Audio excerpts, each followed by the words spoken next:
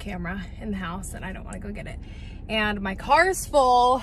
We have a bunch of stuff back here that was gonna go to Goodwill. I'm trying to sell some things online, but more so trying to sell the big pieces online because it's easier for me to manage than doing all the little ones. And then we have a friend who has some medical bills, and she actually reached out to me and was like, hey, by the way, I'm selling items to help pay for medical bills. And I was like, yes, because I've gone to Goodwill, it's been closed. The like drop off has been closed, and I brought everything like 5 times, then unloaded it every single time. Like, I really need to donate this somewhere else. And then she reached out to me and I was like way more excited to help a friend out than to give it to Goodwill. So that's where I'm going right now, is to drop all these off with my friend, and she's gonna sell all this stuff. And yeah, so our garage is a little bit more empty now. I still need to do like a couple of dump runs. I have a lot of trash and stuff in the garage, but I'm gonna do that later today probably. Hi friends, good morning. I'm on my way right now to go grab some cash because since we're moving, I have been finding things on OfferUp and trying to find some more furniture because our house is our new house is about 800 square feet bigger than our current house, which is great. But because of that, we don't have enough furniture to fill the house. So I've been trying to find some more items. So we have like now a front living room area, which you guys saw if you saw our house tour video. If you didn't, I will link it up above. But we have a front living room area, so I had to find a new couch, and I got these 2 new chairs. I still need to find a rug and all that kind of stuff. But I was looking for some kind of cool coffee table. We're gonna be doing something to our fireplace that's in that front room.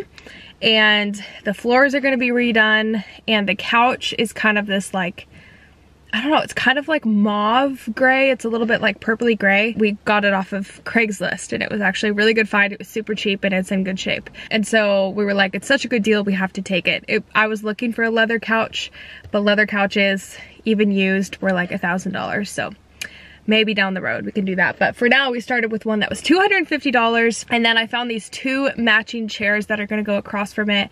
And then was looking for some kind of like wood coffee table.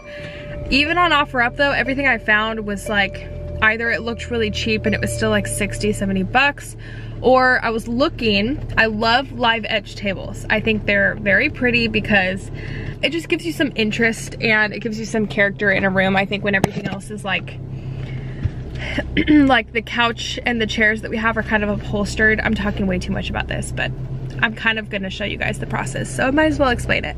The couch and chairs are upholstered and have like the little buttony looks, if you know what I'm talking about. So I wanted to bring something with character and wood into the coffee table.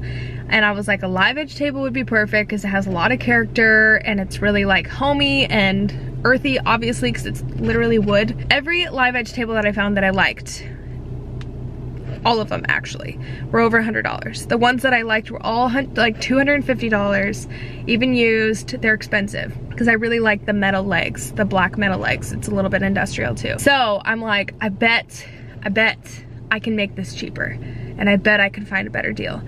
So I started looking on OfferUp, Facebook Marketplace, and Craigslist for just live edge slabs, and I was planning to like seal it and stain it myself. And then I know you can buy like legs for coffee tables or regular tables or whatever on Amazon. And so the hairpin legs that I found were super affordable. You can buy any different size, whatever height you want for the coffee table, and you just screw them in the bottom of whatever like piece of wood that you have. And I found this one guy who was selling slabs, like live edge slabs, for $16 a foot, which is cheaper than everyone else I was seeing. And so he's basically charging $67 for like a 4-foot something inch table or piece of wood, which would be perfect for a coffee table. Anyway, I'm talking about this way too much. Point is, he needs cash. I asked if he would take like Cash App or anything. He doesn't want to, which is fine. But now I have to go find cash, and the total is $67.50. So I'm like, how do I find $67.50 cash? I mean, I can find $20 bills or $50 bills, but places don't normally give you 1s or 50 cents. So I think my plan is to go to the bank, get some 20s, about $80 in 20s, and then I'm gonna go to Starbucks and order a small iced coffee, and then hopefully, or a tea or something. Hopefully they give me back enough of like 5s and 1s that I need. Because normally they won't give you cash back. I don't know. I'm on the hunt right now for some cash. And then we're gonna go pick up that slab later today. I'll show you guys that. I'm not quite sure if I'm gonna show you that project in this video. It depends on how long it is, but I will show you guys my process with that and how it turns out and everything. But point is I'm getting a live edge coffee table for about 80 bucks versus 250. So totally worth it. I'll keep you guys updated, but yeah, I just thought that was pretty cool. Got the monies. Okay, so I got the piece of wood here yesterday. It's the next day, and Garrett's helping me with getting the sander ready. Thanks, Garrett. And I'm gonna attempt to sand it, stain it, and seal it today. I have to order new legs because I bought the wrong size, but I'm gonna show all of you guys that in the next video. So subscribe if you're not already subscribed, and go follow me at Tay Terrell on Instagram, and follow him, Garrett_Terrell. And we'll see you in the next video. Bye.